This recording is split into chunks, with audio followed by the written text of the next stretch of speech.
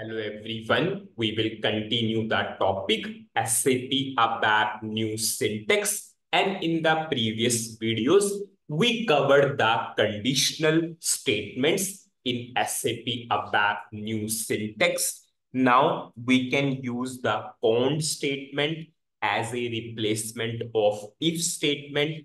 We can use the switch statement as a replacement of case statement, and we did the practical for the same.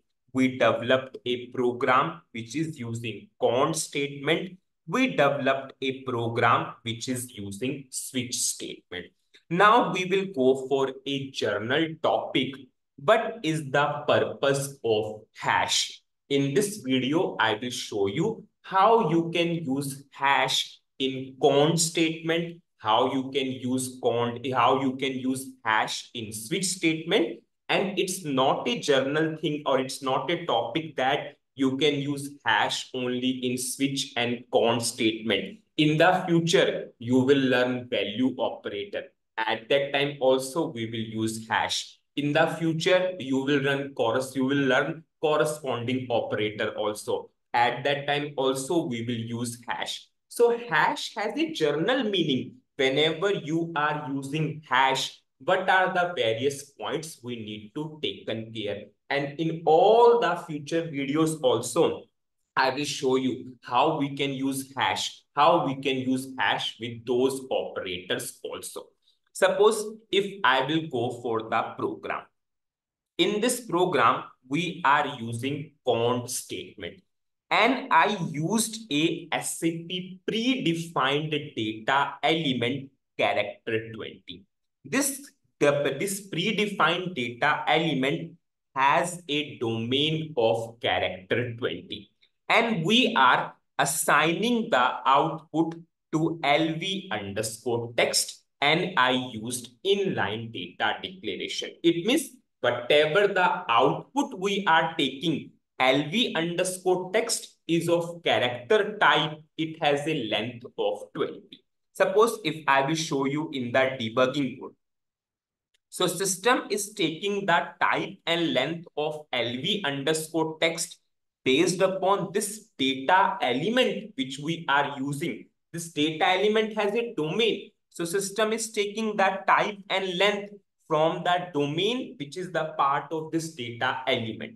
Suppose if I am running the program, extremely important use concept because it's a generic. Whenever we will learn the future topics also, at that time also we will use hash. Suppose here, if I will show you LV underscore text, you can see LV underscore text is character 20. And how it is character 20? Because system simply understood that you are using a data element. Data element has a domain, and the output which is assigning to this LV underscore text, LV underscore text is character 20. Because we have not done the explicit data declaration. We have not written LV underscore text type C, or you can say length 20. We are going for inline. We have done the inline data declaration. Now we will go for the hash. Now how we will use hash? Many times or people will always go for a generic coding. They will use hash here. Similarly, we can use in switch also, in the future topics also. Now I am using hash rather than using the data element. Now, whenever I will do the syntax check, system will give me the error. System will clearly say it is unable to understand the type. No type is derived. System is unable to understand what will be the type of LV underscore text. You are assigning the result to LV underscore text, and system is unable to understand the type. Previously, we are using the data element. So system understand the type and the length based upon that data element. Now you are using hash. So in that case, how you will resolve the error? Because in this case, you are going for inline data declaration also. So how we will resolve the error? Simple. Just go for the system, and now I will go for explicit data declaration. I'm saying LV underscore text is of character 20. Now I can simply remove this because I explicitly declared LV underscore text. And now if I will check the syntax, the error is solved. You have to define in either way. Make a golden rule. If you are using the SAP predefined data element here, then here you can go for inline data declaration, no problem, because SAP understood from this data element itself. Now you are using hash. If you are using hash and if you are going for inline data declaration also, how system understand that you want to go for this particular type? In that case, you can simply declare is explicitly. And people prefer this way also, because rather than using the data elements in the future, you will learn structure type, table type also. At that time, people will simply go for hash. They will not go for structure type, table type, nothing. So in that case also, we need to declare those things explicitly. So this is one solution. So you can simply declare is it explicitly and there is no error. Similarly is for switch also. Suppose this is our switch program. Now in this program also, we are saying LV underscore month will take the result based upon this particular data element which we declared. This data element has a domain.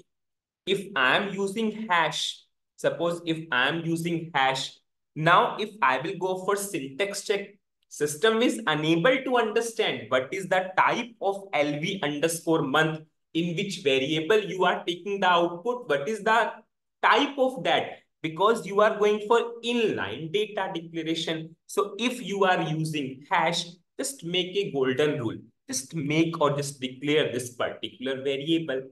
Now I will simply remove this inline data declaration and I will declare it through explicit data declaration. It's a generic topic, golden topic. Anyone who is conducting the interview on you based upon SAP ABAP new syntax, they will ask you, okay, what is the generic meaning of hash? If I am using hash, what are the various things I need to take care of? So what is the summary? I will just journalize the golden lines of this particular hash. What is one thing? Okay. Now, if you are not using hash, you are using that data element. In the future, you will go for structure type also, table type also. What is one thing? If you are using already created types means data elements. You are using structure type. You are using table type. Then you can simply go for inline data declaration. No problem, because system will understand the result based upon the type which you are using. Now, but the second thing, if you are using hash, you cannot go for inline data declaration. You need to tell SAP explicitly that this is the type of your result. So in that case, you need to go for explicit data declaration. So this is the golden two rules. It is totally your wish how you want to go. Either you need to pass the types, already created types. Types means your data element, table type, structure type. If you are not using the already created table type, structure type, or data element, if you want to go for generic coding, you always want to use hash, then in that case, you need to simply specify those things explicitly. Suppose at this point of time, it is a variable. In the future, whenever we will go for value operator, at that time, it will be an internal table. So I need to declare that internal table explicitly if I am using hash. Very important concept, and it has a generic meaning throughout all the topics which we will cover in the future also. Whenever you are using hash, one thing SAP should understand the type. Either you are using the already created types. If you are using hash, then you need to declare those types. You need to declare those things explicitly. So that's it in this particular video. Thank you.